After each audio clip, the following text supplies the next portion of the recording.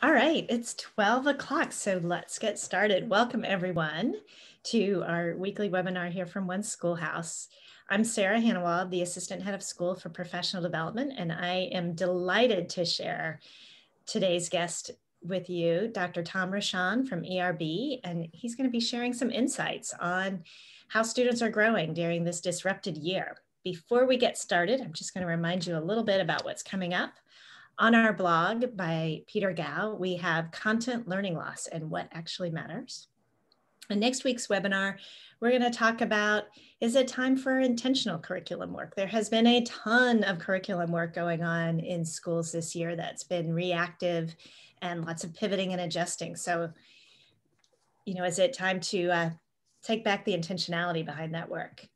And then I just wanted to remind everyone about upcoming professional development here at One Schoolhouse. We have courses designed particularly for department level leaders on assessing and adjusting the curriculum for the rest of this year, much of which has been informed by the conversations that Tom and I have been having. And then we also have some partnership courses with IBSC on best practices in boys education that will be starting on February 8th. So head over to our website and check out any of those. I'm going to stop sharing my screen now. And thank you for joining us today, Dr. Rochon. And I am going to change my view just a little bit to help with the video. And I'm going to ask you to introduce yourself. Can you tell everybody here a little bit about you and your work? Hi, thanks, Sarah. So first of all, thanks so much for the invitation. And I have some, as you indicated in the title, some data to share today on the, real data on the extent of learning loss, or actually it turns out to be a loss of learning momentum since spring of 2020. And you'll be the first audience to see this outside of ERB and its board of trustees. But so I'm really excited especially to be here today. But so to give a little bit of context, I think probably virtually everybody on this webinar knows ERB, which has been around for 90 years to provide tests for independent schools. And for essentially all of those 90 years, we've treated each test as an individual event. The school requests the testing to be done. We supply the tests, paper in the old days, often digits nowadays. And the test is administered, we send score reports, and it's filed as a separate event. Beginning just a few years ago, we began to create records at the student level over time of test results. And this enables schools to do analysis of how the school has evolved over time, maybe examine a particular grade or a particular subject level, maybe track a particular class as it moves through the grades in the school, or of course, look at an individual and see what their trajectory might have been. It also provides, and this gets to where we are today, an opportunity to analyze any major event. Let's say the school introduces a major curriculum change in mathematics. Well, what does that do in terms of test score trends over time? Or in this case, let's say a pandemic disrupts learning and suddenly schools on very short notice are forced to close their campuses and go to a distance learning model. And then of course, this year, distance learning kind of morphed into hybrid learning. What's the impact of that? So we now have the data organized so that we're able to look at those kinds of trends. And that's what I wanted to share today, Sarah. Great. Well, thank you. And as you and I have been talking about this preliminary research, I'm excited to share with everybody that it's being released in its final format on Friday. So those of you attending this webinar live on Wednesday are getting a sneak preview. We're definitely going to reserve some time for Q&A. So if you'll use the chat for sharing resources and connecting with one another, and then use the Q&A for answering questions, and I'll field those for Tom. So Tom, tell us a little bit about what you've been examining. I know you've got some slides. So can you tell us a little bit about the data set and what you've got? Great, thanks. Yeah, first, so before I think the main thing is to show you the data and what the results actually are, but let me describe a little bit what we did. First, I, like I'm sure many of you, started reading approximately mid-fall some of the reports that were coming out from various analysts based on national testing programs, which means primarily based on students in public school districts in large cities and other areas of the country. And those showed a very significant and concerning degree of what came to be called COVID learning loss. The typical results were that there were 3 to 5 months of lost learning compared to where students might have been. And when you consider that those findings were coming out in the fall and were reflecting March onward, 5 months loss is practically zero progress in learning because there had only been about 5 months of school. So naturally we were concerned and interested to understand what does this look like in independent schools where ERB of course has a strong database thanks to the CTP or Comprehensive Testing Program data. So what we did was create a subset or a panel of students in schools across the country who tested in fall 2018 and again in fall 2019 and again in fall 2020. And by looking at their growth rates from fall 18 to fall 19, we established what we would consider their normal growth rate.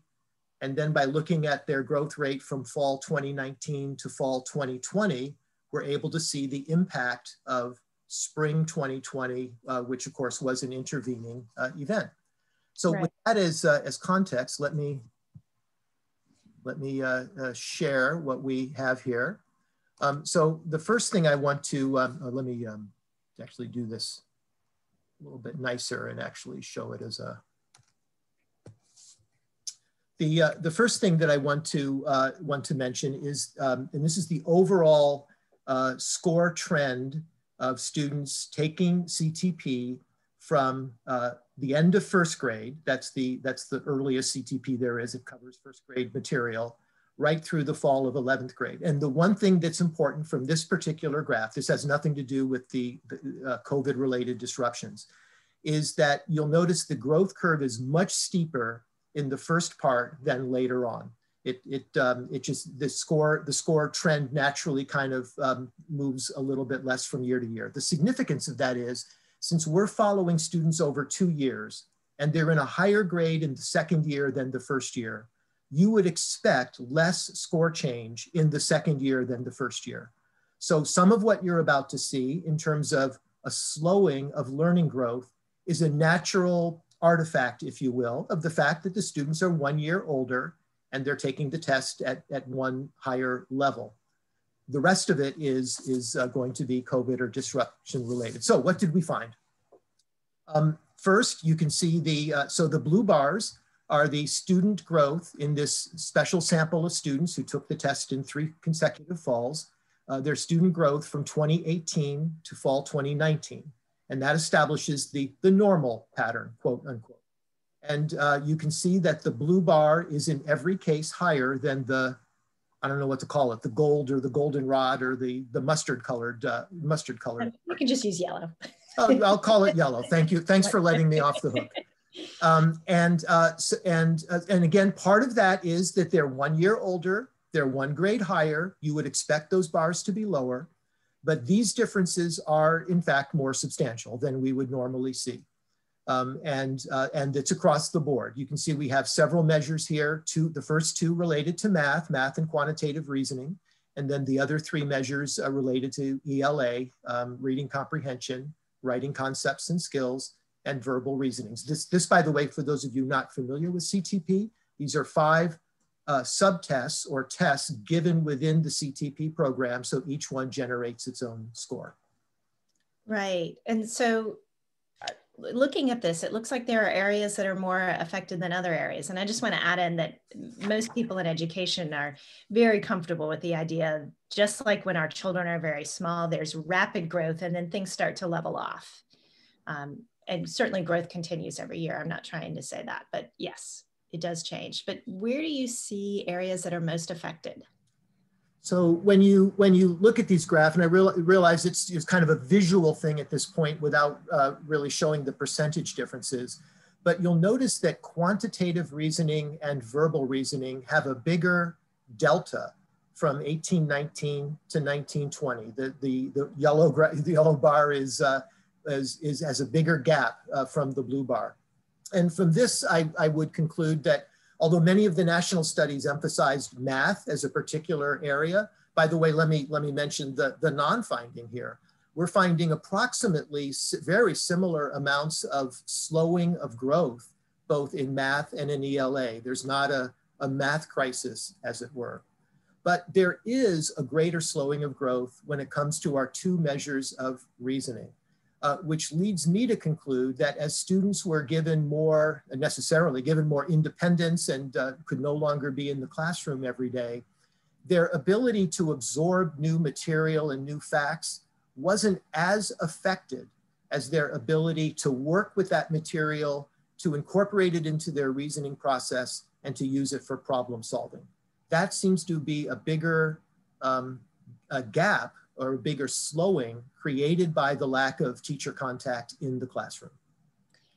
And when you and I talked about this before, and I think about academic leaders and their role in the school, the big goals, right? The transfer goals, the things that carry forward that are aligned with your mission and your picture of the graduate, all of those things, those are the things that we want to most privilege in this time. And it looks like those are the things that are most vulnerable for students. Exactly so, Sarah. I think this points a little bit to, thinking ahead to past this spring and into next fall. Where does attention need to be given in the classroom? And obviously there's going to need to be some sort of level setting of where students are and sort of getting them to a certain place. But there will need to be a lot of attention with not just what do you need to know, but what do you do with this knowledge? How is it useful and how can you use it to solve problems? Right. And if I were thinking about something that I could do sooner, I would think about my feedback mechanisms, right? We know that students make bigger leaps when feedback is quick. And I think there's so much over the shoulder. Okay, I see what you've done here. Now let's look at this problem. How can you apply what you just tried in this new problem that looks different to you? So teacher is teaching transfer, student is making the leap, and it's less than 30 seconds of interaction. And I think that's something that teachers are masterful at and don't necessarily always even know that they're doing it. And thinking about how do we try to incorporate those moments more into the instructional practices for the rest of this year. It's a good point. Of course, those things can happen when the teacher and the student aren't standing side by side, but it does appear that they were more likely to happen pre-March 2020 than they've happened since. Right. And that doesn't mean that they can't happen. Certainly, we've been teaching online for a long time and others have as well. So it's just a case of trying something different in some of those instances. So one of the things that you shared with me too is the uneven distribution of the impact. Yes, we looked at a number of aspects of, this is the total population, of course, that we studied in this graph. Who seems to be more affected. And one thing that we did was divide students into three groups compared to the independent school norm that CTP establishes nationwide. The group called low here are in the bottom three stay nines of the CTP distribution, which is roughly the bottom quartile, very close to the bottom quartile. Middle is the middle two quartiles, so spanning the 50th percentile. And high is those who are in the top 25% or the top quartile of the independent school distribution in math, reading comprehension, and writing concepts and skills. And you can see, first of all, again, let's just take a look at the blue bars for a moment, and you'll notice that from one year to the next, from 18 to 19, the normal pattern, the students in the low end of the distribution show the most growth. And I want to emphasize that we very typically find that from one year to the next. There's a couple reasons for that. One is that students in the low part of the distribution have more potential to learn grade level material in the intervening year. There's simply more for them to catch up on. And of course, some of them catch fire as students and and flourish, and they're ready to move forward.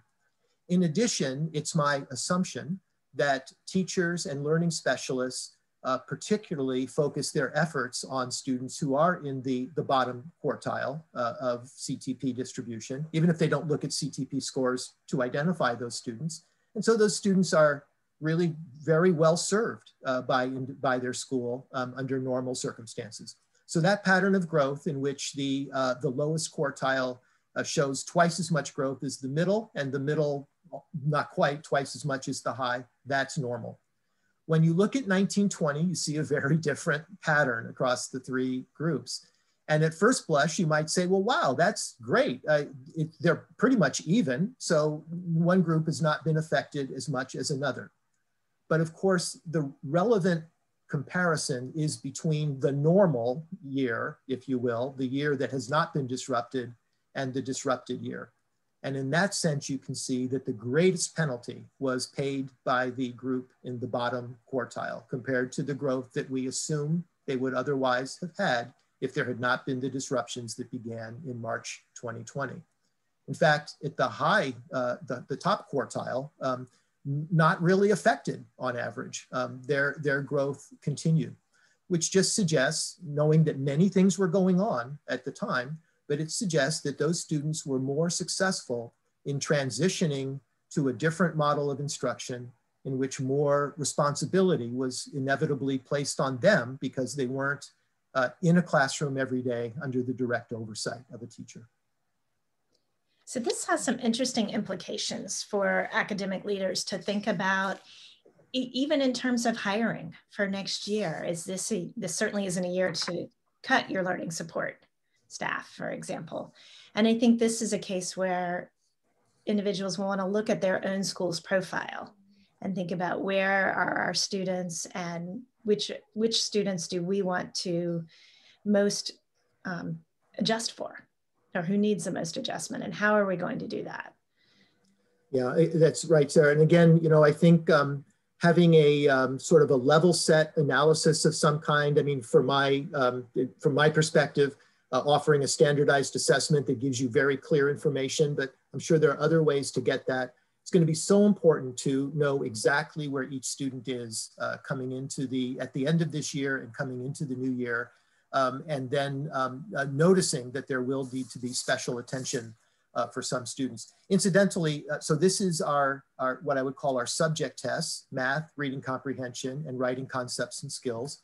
We did the same analysis for the verbal and quantitative reasoning. Remember, those were more affected by the spring disruption.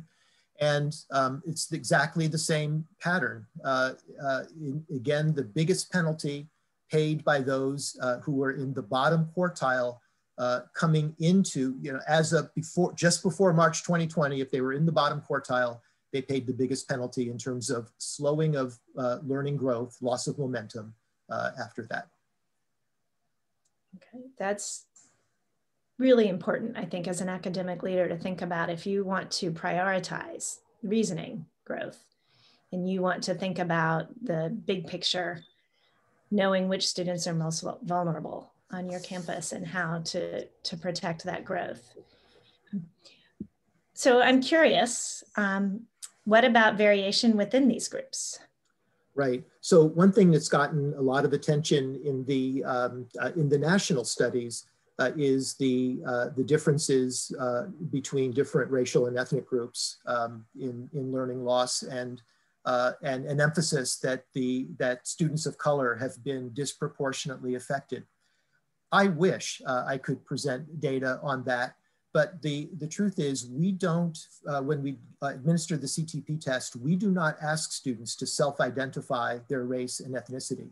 And the reason we don't is that there's a very strong, very well-established research base that says that when you ask someone to think about and identify their race and ethnicity, and then immediately after that take a standardized test, it actually influences their performance on the standardized test. It's called stereotype threat, and it's unfortunately, the internalization of social bias and stereotype that affects student performance. So we try to avoid stereotype threat by simply not asking. The downside, we don't have the data we don't know which of these students might be white, which of these students might be of color.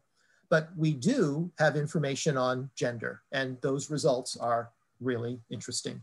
Again, we divided the students into low, middle, and high, the bottom quartile, the middle two quartiles, and the top quartile of performance. But now they're also divided by gender. And the results are broadly similar across the two, except you can see that especially in the bottom quartile and the top quartile, boys are more affected by the disruption than girls. And in fact, there's one absolutely remarkable finding in this particular graph. If you look at the high performing girls, the high achieving girls, the top quartile, you will see that their performance from their growth from fall 2019 to fall 2020, spanning the disruptions of spring and fall 2020, they actually increased their rate of learning compared to the rate of learning in the previous year. The greater independence that all students had, once again, as they were out of the classroom part of the time, or maybe in the spring, out of the classroom full time, actually for high achieving girls was a sort of, I don't know if I can say it this way, a sort of a liberation from the classroom following their enthusiasms, and look what happened. It's the only group for which we see that kind of result, but it's quite striking. I'm fascinated by that, and I have some opinions. I would love, folks, if y'all would share in the chat your thoughts on some of these, and then if you've got questions, they're starting to come into the Q&A. Please share your questions. And Tom, when we were looking at this before, I asked you to define what constitutes high, middle, and low. Can you just remind everybody of that? Yeah, so again, this is defined by their CTP scores. Actually, it's in the year prior to 2018. So we wanted a benchmark that wasn't caught up in these data themselves. So these students also took the test in fall of 2017, and we used that to stratify them into three groups. The low group scored in the bottom 25% compared to the independent school norm. These are still pretty good students as compared to the independent school norm. The middle group are between the 76th and 25th percentile in the independent school norm. So it's a very broad group. And the high group are those who are in the top 25% or the top quartile of performance of all independent school students nationwide. Great, thank you. And the other thing that I think we need to just acknowledge and remember is that students are learning, right? They may not be learning the things that we're measuring in all cases, but there are students who are learning. I spoke with a young woman who is learning to manage a pod of younger children. She has siblings and then has also been charged by her parents with caring for some neighbors' children, and she is supervising the remote learning of all of those children. I think we could say that she's grown a tremendous amount this year, and I don't know what her CTP scores are or how that came out. I just think Peter does a nice job of that on our blog too, of acknowledging that kids are learning some things that we haven't necessarily previously measured, and that we need to make sure that we value and honor when we think about going into the next year. I really liked a phrase, Sarah, that you and Peter and a couple other co-authors had in the Independent School magazine. I think it might have been last fall's issue, that this is a time to emphasize Maslow's hierarchy over Bloom's taxonomy. I really wrote that phrase down. I thought it was a wonderful way to characterize the other aspects of learning besides the strictly academic. And I certainly be the first person to underline that these CTP results are about grade level expectations in academic learning in these subject areas. That's an important part of what schools do, but these are unusual times to say the least, and it's only a part of what schools do. Very good points. Before we go to the Q&A, I'm going to organize that while I ask you to share your thoughts on what do you think academic leaders should be asking on campus? What questions should they be asking on campus? Great. I was just wondering. So what I thought I had one or two more slides, and I think it is time to go to Q&A. Again, we looked at this low, middle, and high boys and girls by for the quantitative and the verbal reasoning, as well as the subject tests, and you see exactly the same pattern. It's in fact exaggerated compared to the subject tests. The biggest penalty paid by the boys and the girls who are in the bottom quartile. But again, the high achieving girls also in reasoning growth from one year to the next, actually blossoming, flourishing under the remarkably disruptive conditions that started in spring of 2020. And I think that's it. I did have a little riff on, Sarah, I don't know if this is the place, but you know, what else might we want to look at in the future? And I felt that the one thing that I would like to be able to do as a spring 2021 testing data come in is I'd like to also be able to divide the students according to some of the aspects of their social emotional learning. We do have an assessment of that some schools use. And some students, for example, are you know, much more adept at the skills of self-management, you know, independently organizing work, persistence and following through.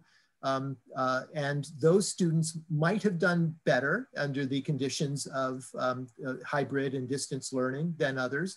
We'd like to be able to find out. Again, it's another way, I think, for teachers and administrators to identify those students who might need special help or a different approach as we get back toward a normal.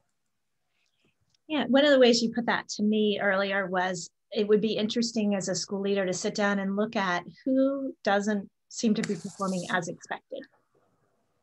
And, you know, based on this kind of data, and then look at the why behind that. And that's going to be very individualized. Absolutely, and very contextualized to the school and what they've been doing this past year, since not, you know, in different regions of the country, conditions have been quite different. So these are aggregated results, obviously. It does say something about the independent school sector as a whole, but in the end, each student is a student and is an individual. And I think that for those schools that have data similar to these, looking at the individual students and asking where are they and what do they need will be really important. So we've got a couple of questions about your data set. So I'm going to present those maybe a little bit together. One is, how did you decide to look at the growth from 18-19 versus including 17-18 and maybe even 16-17? We could have looked at a longer period of sort of pre-COVID time, absolutely. The longer you extend the timeline, the more you're going to lose some students and some schools out of the sample, simply because if a school didn't test in, let's say, fall of 2015, and that was our time frame, then we would have fewer students. So it's a great question, and in the end, it's kind of a trade-off answer to that question, that we felt that going back 1 year before COVID would give us enough of a baseline, especially because, and I want to emphasize this, we also examined that subgroup of students who were then in our study based on that definition and looked at their growth rates against the way larger group of students for whom we have CTP data over quite a long period of time. And it was very, very typical. The 18-19 results that I showed you for this group looks a lot like what the much larger sample of CTP test takers would look like. Okay. And then do you anticipate following this smaller group into the future? Yes, at least if there's not, again, partly the same answer, if there's not too much attrition out of that sample. But if this same group does test again in the fall of 2021, we absolutely are going to take another look at it. There's, as many people know, schools tend to do CTP testing either in the fall or the spring. This is obviously using a set of fall testing schools. What we will do, and we'll be able to do in a few months, is do a similar analysis for schools that have tested traditionally in the spring. That's a much larger group of schools, by the way, who tend to do CTP at the end of the school year rather than near the beginning of the school year. And so that will give us yet another sort of panel of students and another way to look at this. And we'll get those results out as soon as we have them. So a question related to that maybe is, one of the participants asked, were the fewer students able to do testing during COVID? So is the data skewed towards schools that were able to do in-person learning in the fall? Is that who was in the data set? It is a great question, and I can't tell you off the top of my head whether what the distribution of schools was in this panel that did mostly in person or a mix of the two or mostly distance. But just to be clear, the CTP tests are also administered at home. We developed that capacity very quickly last spring, recognizing that there would be the need.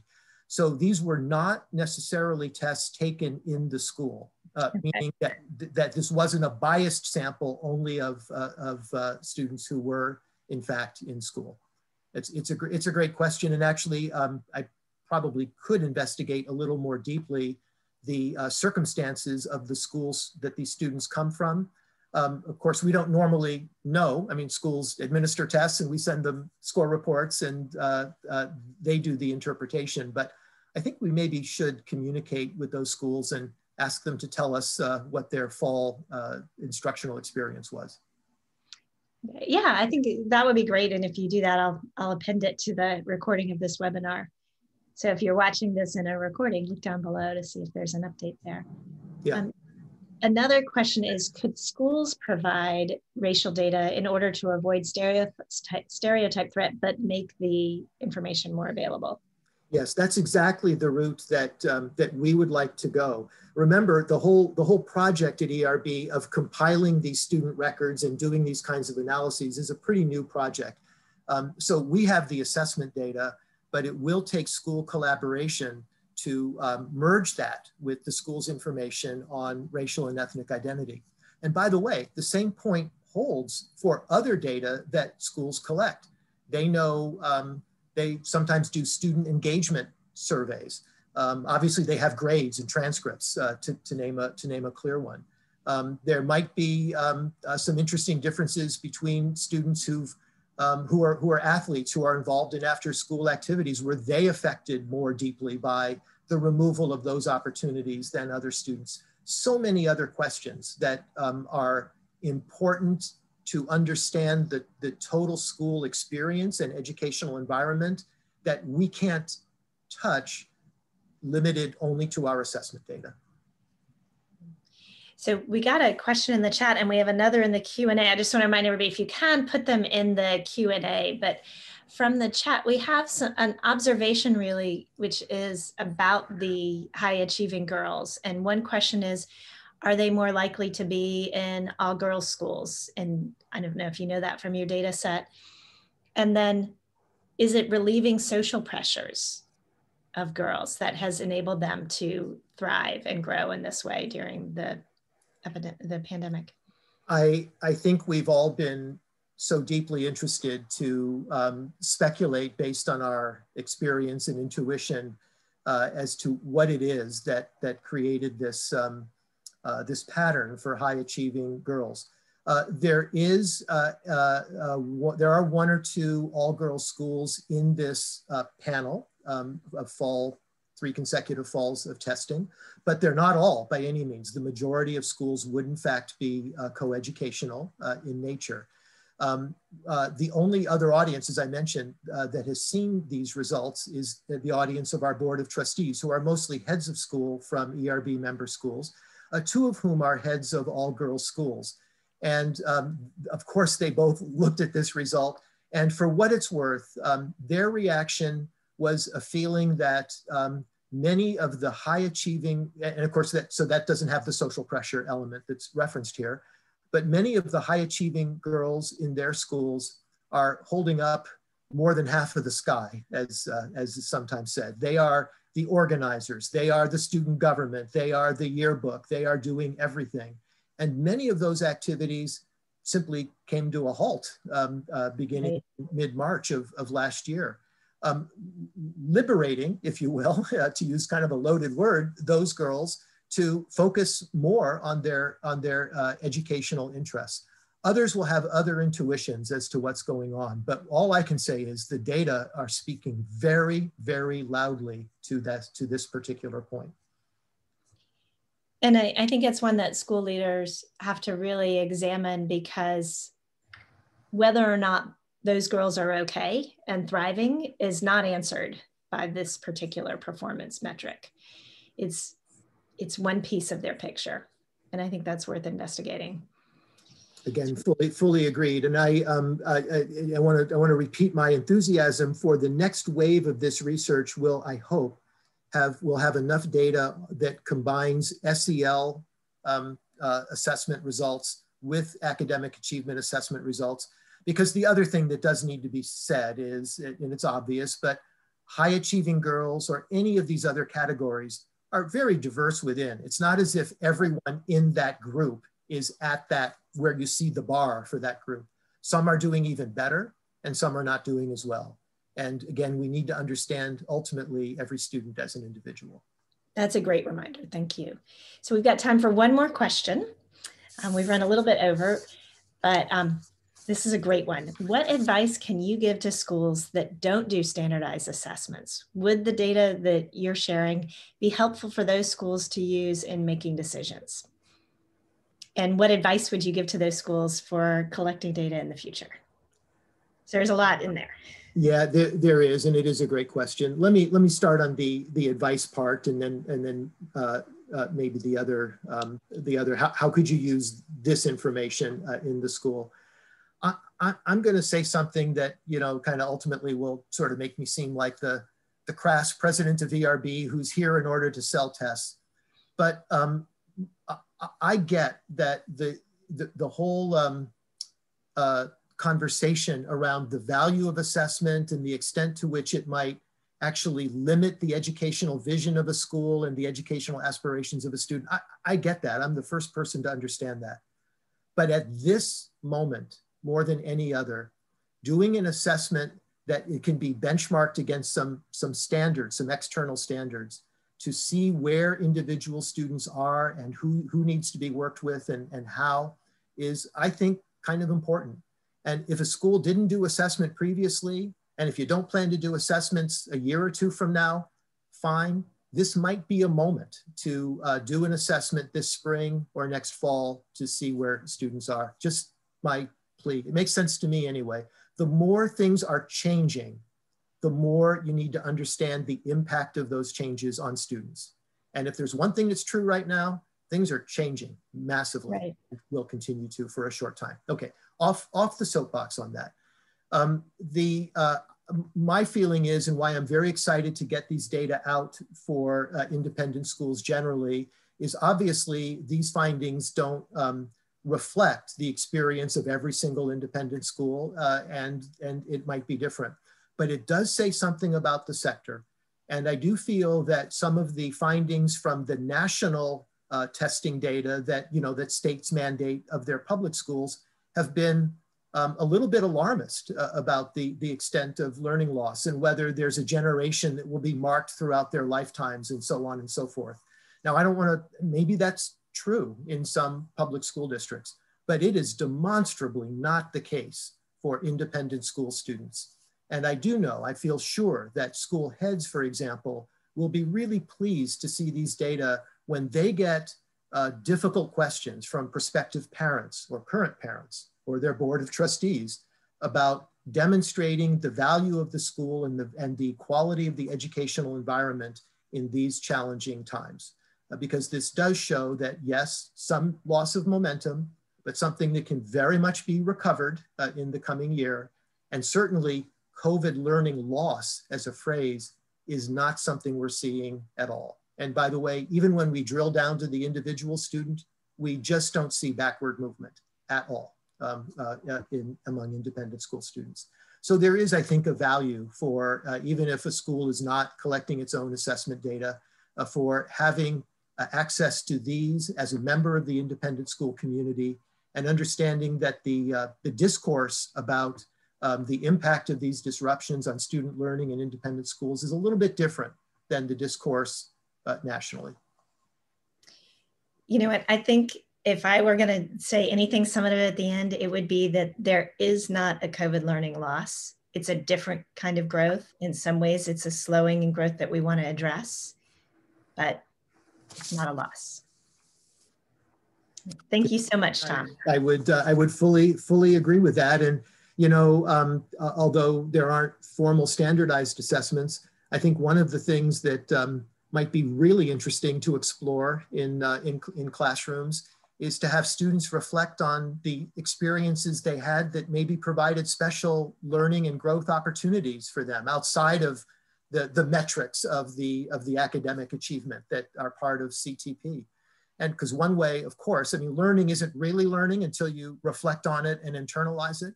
And students are, as you pointed out, Sarah, having a lot of experiences now that they probably do need to reflect on, internalize, capitalize on, and then build into their overall fund of abilities going forward.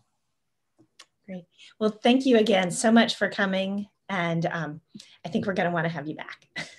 Great, thanks. I'll be so pleased to come back, especially when we have more data. In the meantime, everybody, for those of you who are ERB members, please go to the member portal beginning, I believe this Friday, we'll have it up there.